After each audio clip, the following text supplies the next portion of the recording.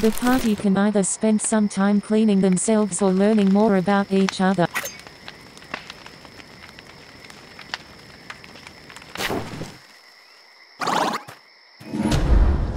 The party spends some time thoroughly scrubbing themselves, glad to be free of the muck and grime that comes with grueling travel.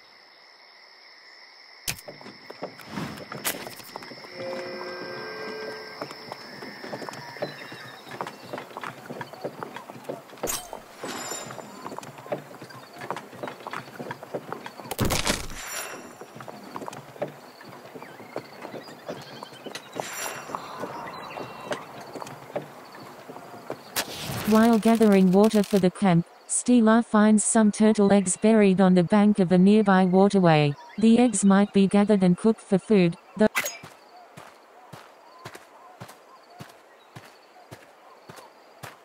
Stila decides to gather the eggs, regrettable for the mother turtle, perhaps, but a net.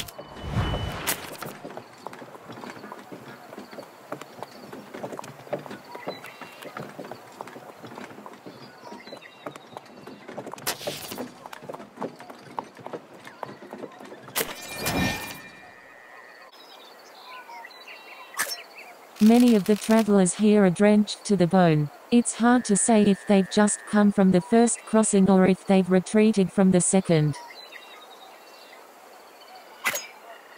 I say, are you interested in purchasing one of my fine musical instruments? The very reasonably. A fiddle, you say? Certainly. I happen to have a fiddle in excellent condition right here, and for only $100. Are you interested in purchasing it? Of course. I'm a reasonable man, after all. Let's see, how does $80 sound? Ho ho ho, I can see you're smart. Very well, I'll lower the price to just $50. Surely we can agree on that? Even after haggling, the party isn't satisfied. Who should demand a better price from the salesman?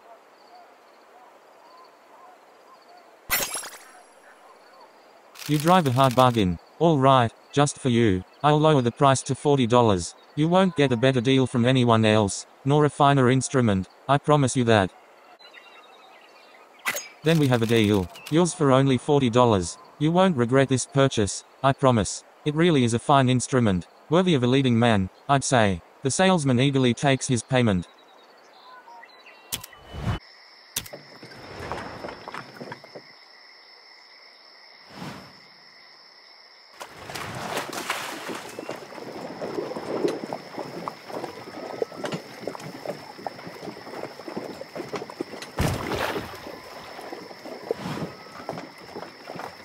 Despite the wagon not being completely sealed, the party manages to cross the river without their supplies suffering any water damage, a result born purely of luck, perhaps, but sometimes.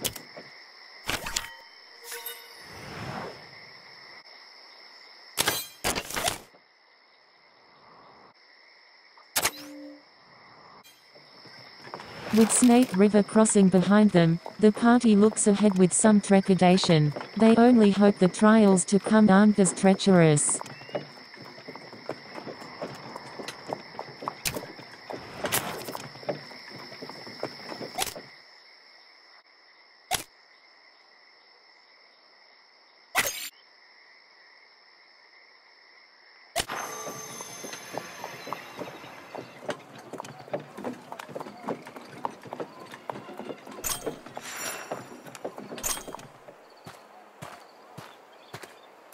Alice stops by the side of the trail, examining a small plant covered in tiny blue-hued berries.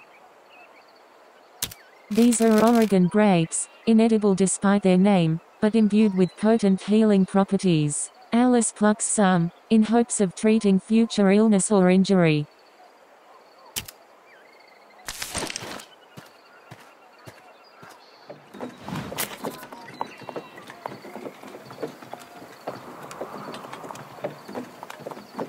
Matthew winces in pain. His gunshot wound still smarts, but the treatment he received has staved off any infection.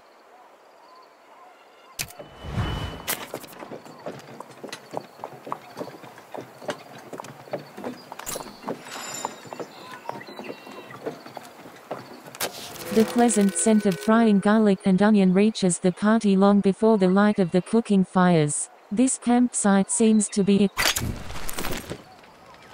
The party gathers around the campfire.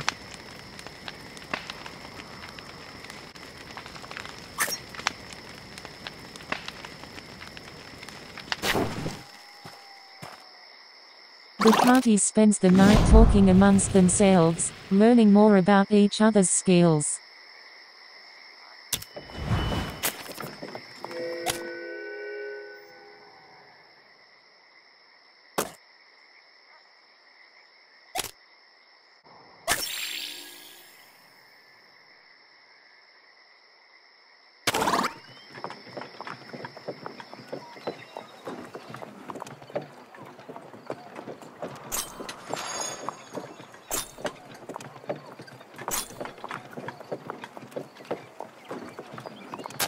Good to see you again. It's been a while since we met. I hope you're in the mood for some music. Now, I've written some lyrics for the show tonight, but I think they'd be even better with some inspiration from your travels. Tell me everything that's happened. Lewis Southworth pulls out a scrap of paper and starts taking notes.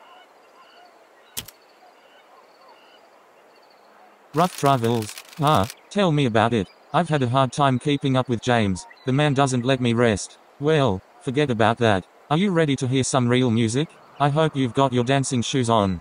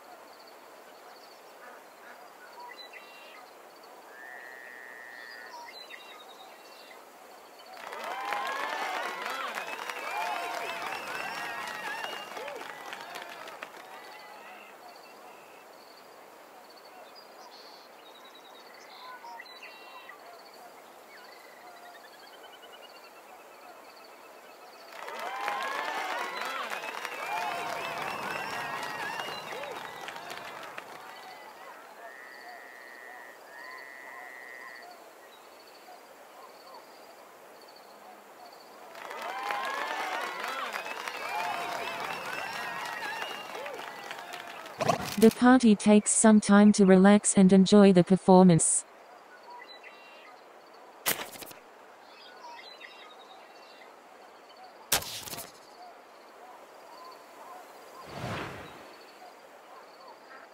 Great show. It felt good being up on stage again, like old times back on the farm.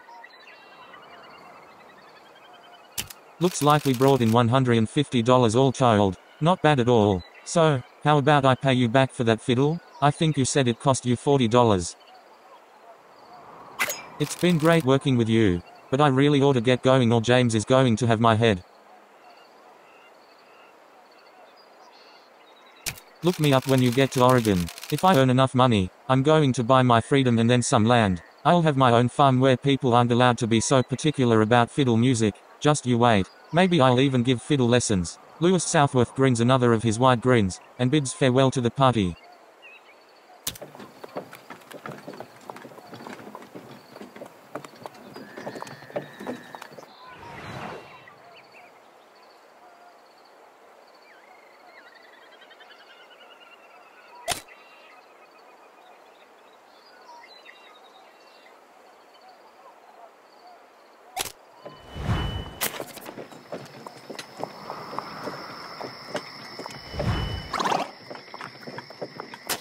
The wagon lurches to a halt as the oxen cry out in pain. The bitter sagebrush common to the Snake River Valley has vexed the poor beasts for too long, it seems.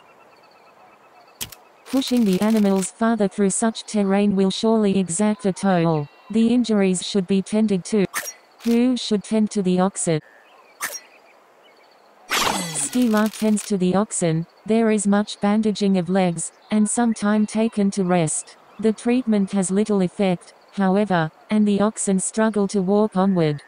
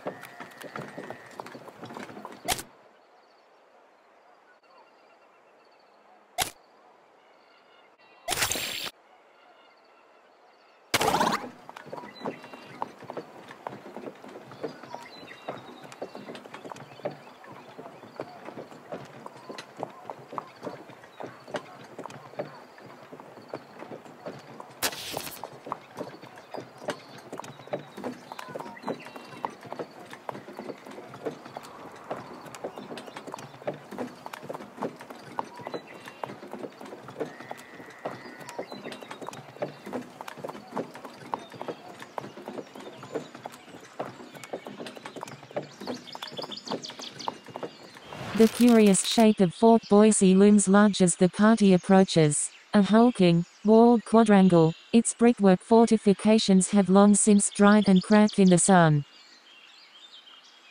You've arrived at the fort. Who would you like to heal?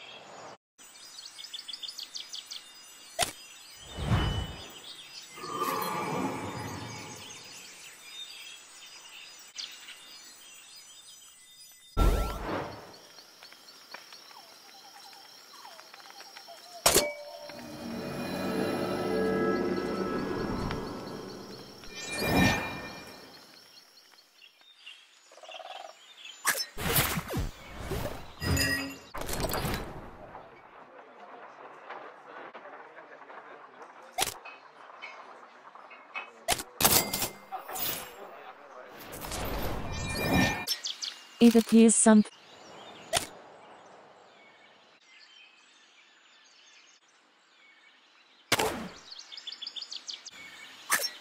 resting ends the current day and gives the party a chance to recover stamina.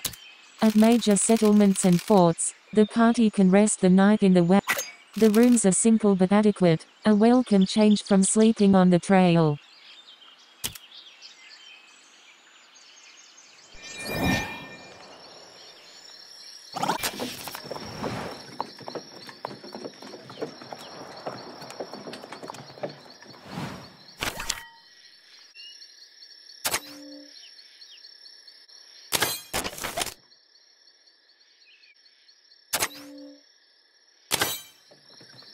With some apprehension, the party surveys the imposing mountains ahead.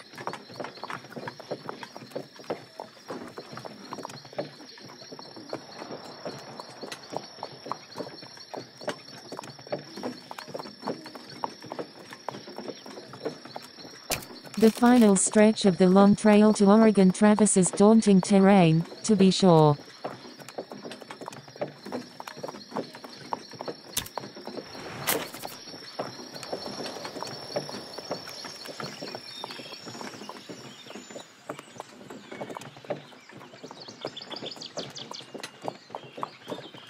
Alice spots a young sapling on the side of the trail. If cut and properly stripped, it might serve as a strong wagon tongue, but it will take some time. Who should cut the sapling?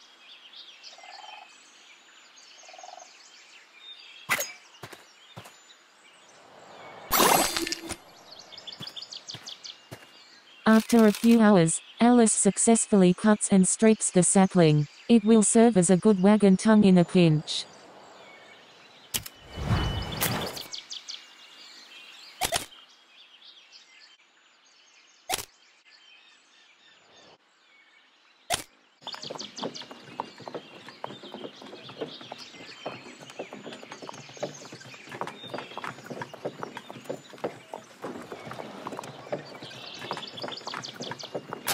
Howdy again. Have you considered what I told you about needing practice to survive? Try a different challenge to hone your shooting skills, and maybe win a few dollars to boot. On your own head be it. See you down the trail, if you live that long.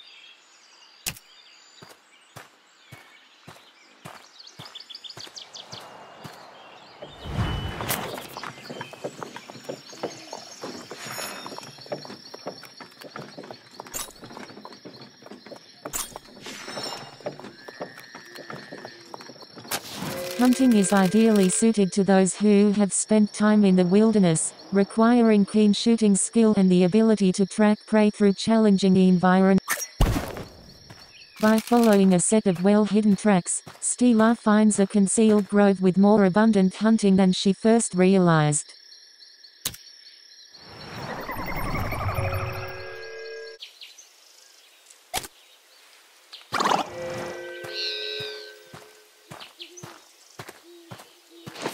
Stella failed to hunt any.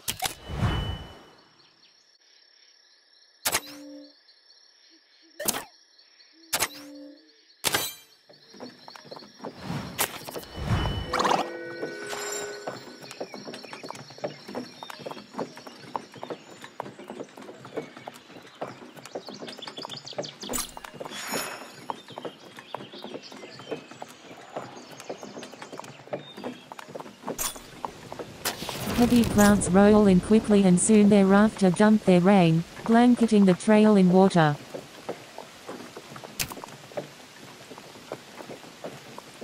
The ground quickly grows wet and muddy under the relentless rain. The party trudges through the sticky muck.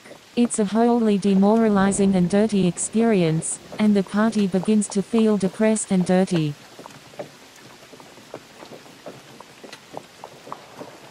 Jesse, refined, is distraught by the mud and dirt covering his clothes.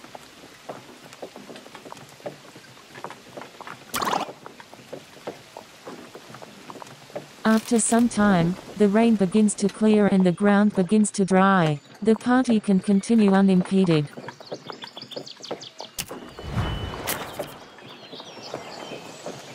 The party takes a moment to choose which trail to follow.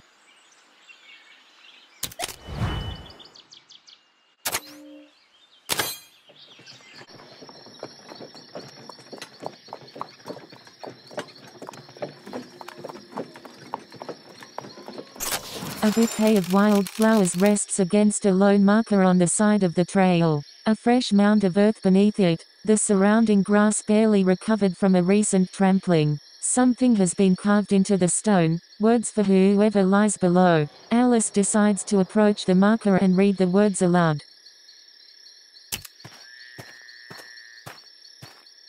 It reads, "Our only child, little Mary, 4 years old." Alice's voice drops to a whisper as she reads the last words.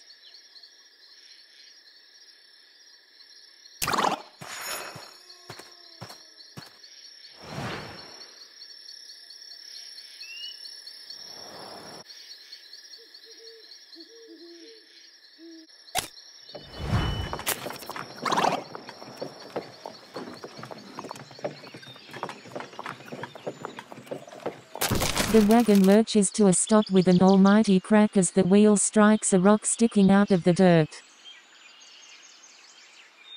The sudden movement of the wheel cresting the rock has cracked the wagon's front axle and damaged the wagon bed. The axle can still be used, if done carefully, but the party should consider repairing the damage before things get worse.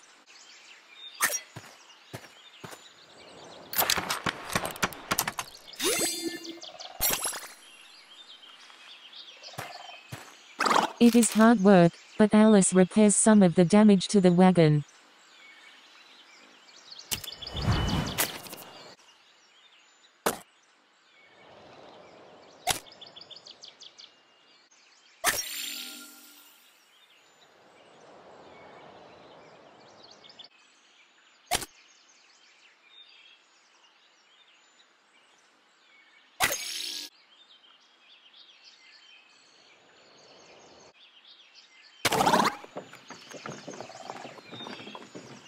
The party takes a moment to choose which trail to follow.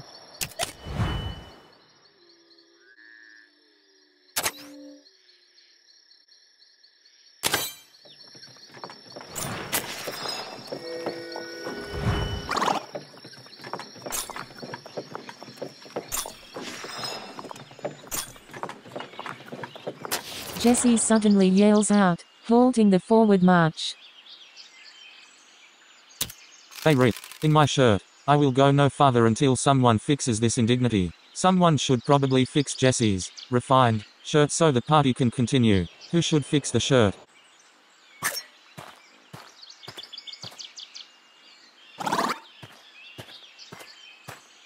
That was close. It is fortunate we had some spare clothes. I was very close to absolute indignity.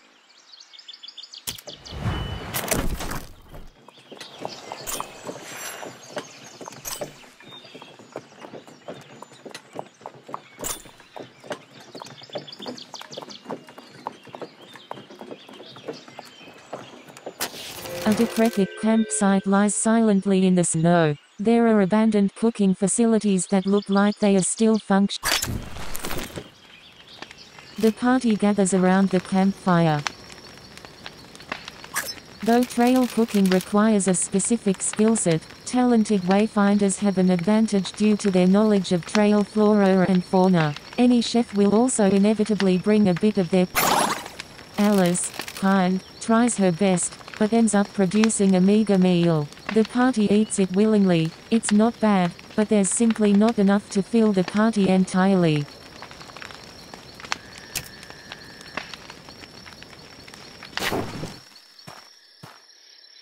Come dawn, the party gets ready to move on.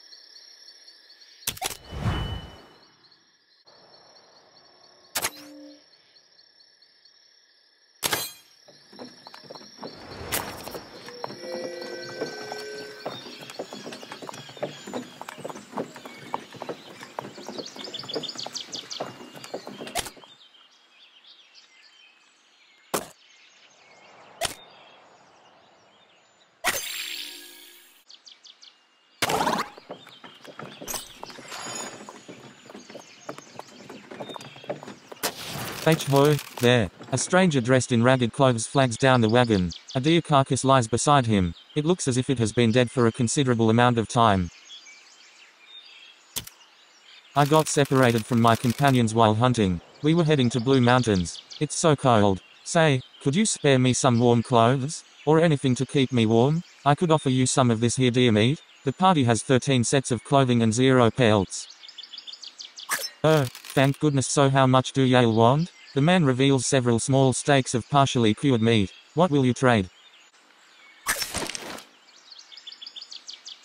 The stranger takes the clothes and the remaining meat, and thanks the party profusely before hurrying off towards Blue Mountains.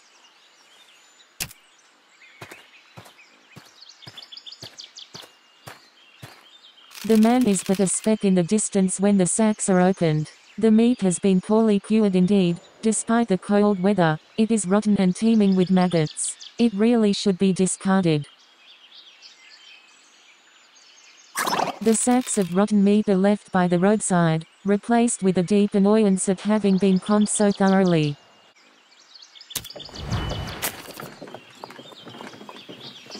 The party takes a moment to choose which trail to follow.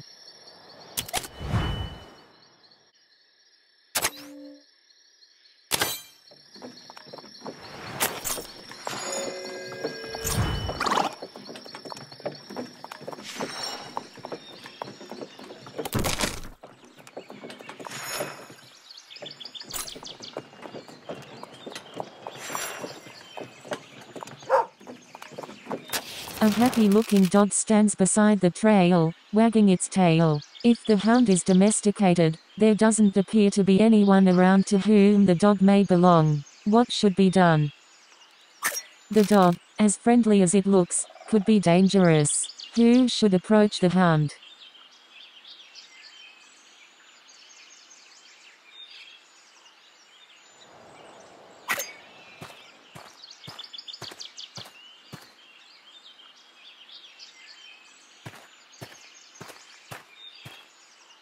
Skeela, paranoid, returns to the party, worried that a stray dog may carry deadly diseases or behave in an otherwise untoward manner to her. The dog, for its part, seems rather undisturbed by the mental conflict in Skeela's mind. Perhaps someone else could try?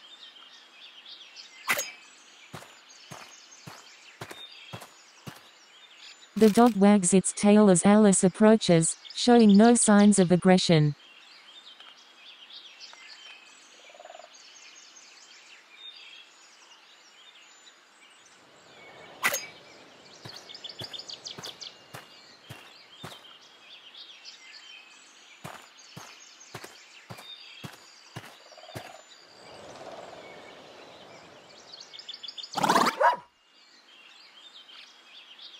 The dog continues to wag its tail, happily awaiting Alice's further actions.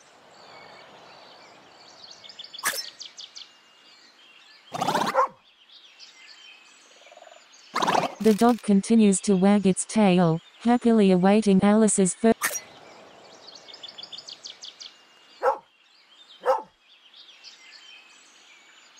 The dog's bark, unsurprisingly, offers no insight as to where its owner may be. However, the hound doesn't seem too concerned. Alice isn't quite sure what she expected. The dog continues to wag its tail, happily.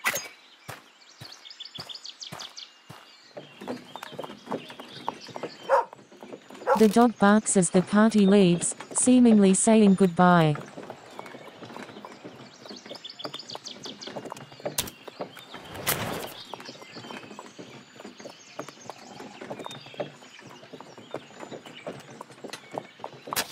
Howdy again. You gonna give me the satisfaction of accepting my challenge this time? It's all about nerve and wit, or luck, if you believe in it. Suit yourself. I've grown to know you folks and I believe you're good people. There's something I need to get off my chest. I'm not traveling west for gold or land, I'm out for vengeance. My brother Joshua was ended by a lowdown snake of a man named Coogan. Coogan robbed Josh of a fob watch and just took him out, right in front of his wife and kid. A watch, if you can believe it. That coward Coogan took away a father, husband and brother with one bullet. He's got a reckoning comin'. Maybe I'll see you at Fort Nez Perce. You can keep the silver dollar.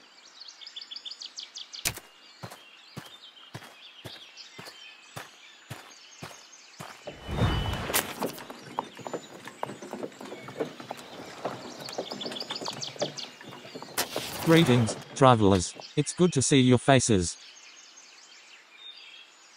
It's incredible that you managed to rescue most of my friends. Thank you, truly. As much as I wish we could have saved more of them, I must recognize that even this many is a triumph. Please take this reward. It's from all of us. Best of luck on your journey.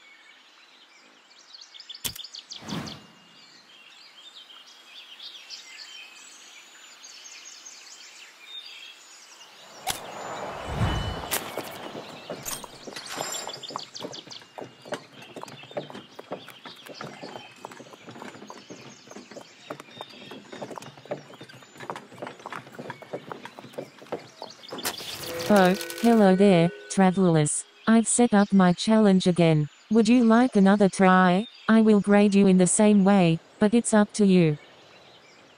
My challenge remains the same as last time. I'll give you a few minutes to fish up as much as you can. Once that's done, come back here and I'll grade you on how you did. Harder to catch. Excellent. Just choose who you'll nom.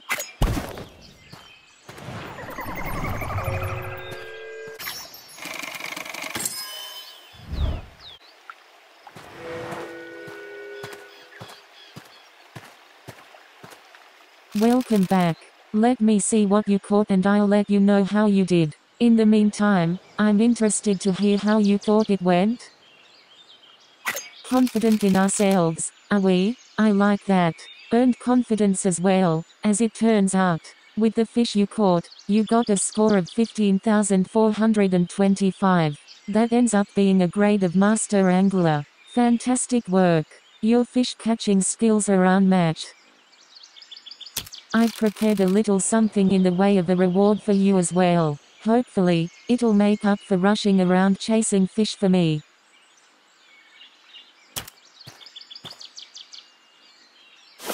Matthew manages to catch 120 pounds of fish, and brings it all back to storage.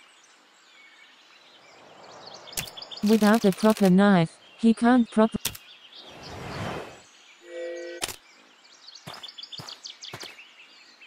Thank you for participating in my challenge. You folks truly are master anglers already. I'm heading in the same direction. If we meet again, I hope you'll consider accepting my challenge again. Maybe try to overcome your own record. Farewell.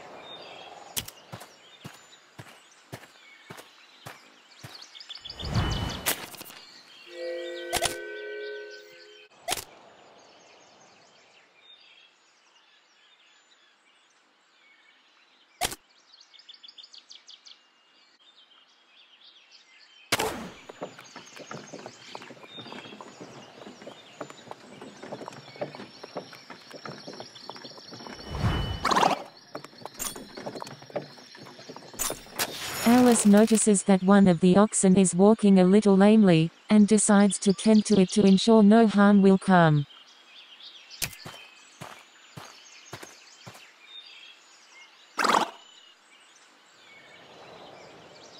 The ox kicks Alice in the stomach as its leg is lifted up to be investigated. As Alice loses her lunch, she determines that the leg is perfectly fine and the ox is more than strong enough to keep walking.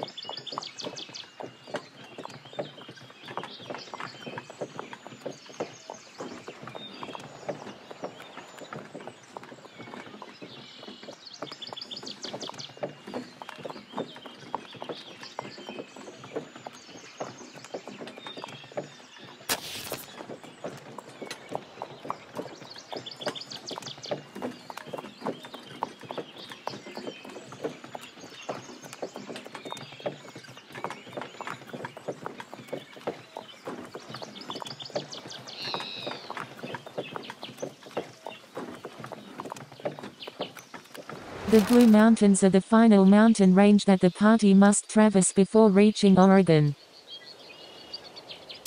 Despite the long, arduous journey, the travelers can't help but be awed by the majesty of nature.